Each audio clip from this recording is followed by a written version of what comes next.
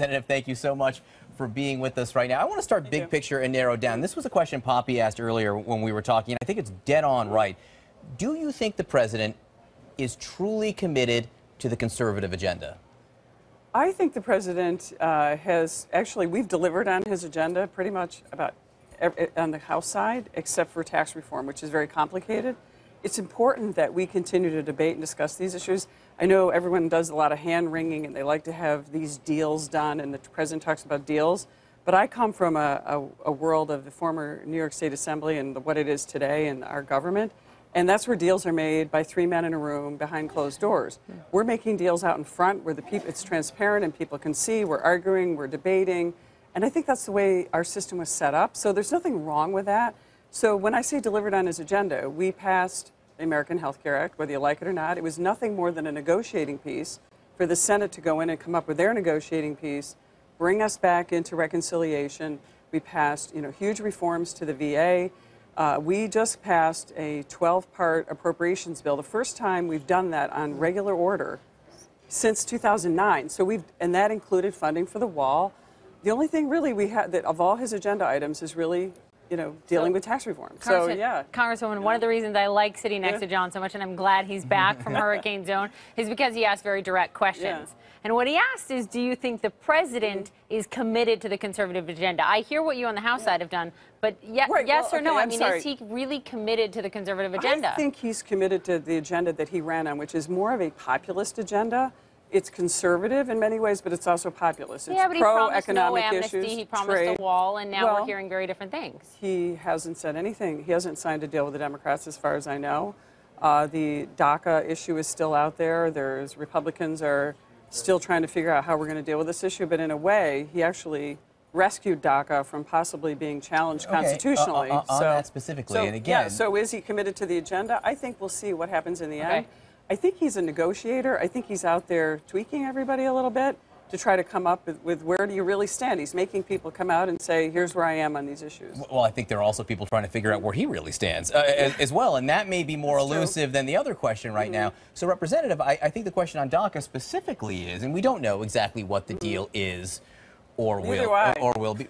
You don't, not yet. Right? And you're a Republican member of Congress. Yes, you would think if there were details, they would be known by you, but would you be willing to grant legal status in return for border security? Not a wall, but border security. Well, my concern with the president's dealing is what do we get?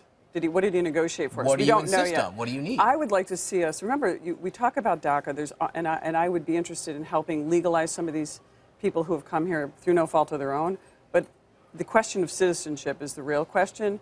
And so when you make them citizens, what about all their family members and their people that are now eligible to come in?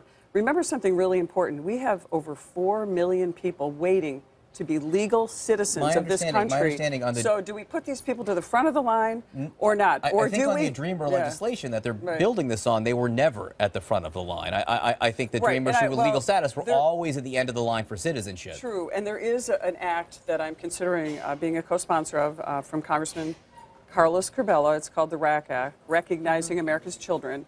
And what it does is give us a humane way of looking and saying, okay, these children were brought here through no fault of their own. Let's go in and consider and making sure they can prove that they're going to be legal citizens, they have moral character, all those things, and then they can get legal status. So I think that's a step, and I think the president and a lot of members of Congress have signed on to this.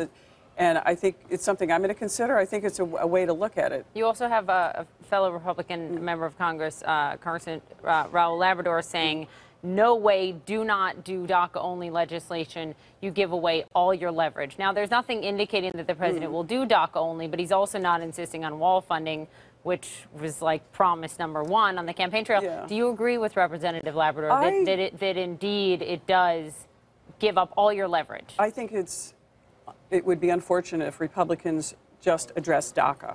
I think you have to look at the entire immigration system. The immigrations that we have, as I said, 4 million people, over 4 million, waiting legally to come in. We have a refugee program. We bring people in from war-torn countries. I live in a city where we have one of the largest refugee populations.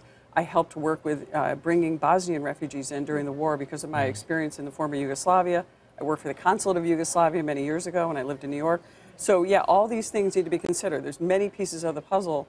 And I think just isolating DACA is just one part of the process. I think looking at how we solve the immigration problem, I think the president he really said, we want you to do this in 6 months. If you don't, I'm going to readdress it. And I think that was a tactic for negotiating. We need to wake up and we need to deal with this problem. As soon as we get done with tax reform, which I think is the primary issue, we've been given a little bit of a breather, so we have 6 months. We go back to the drawing board.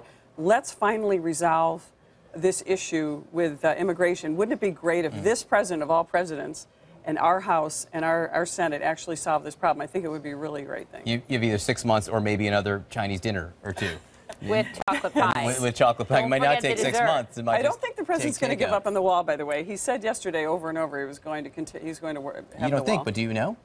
Who knows? That's right. Well, that's the answer to all these questions right now. That's what makes it exciting. Claudia Tenney, great to have you with us. Thank I you. think that explains quite a bit. Really appreciate you being here. Thank you for being here. Have a nice weekend. So the monster storm.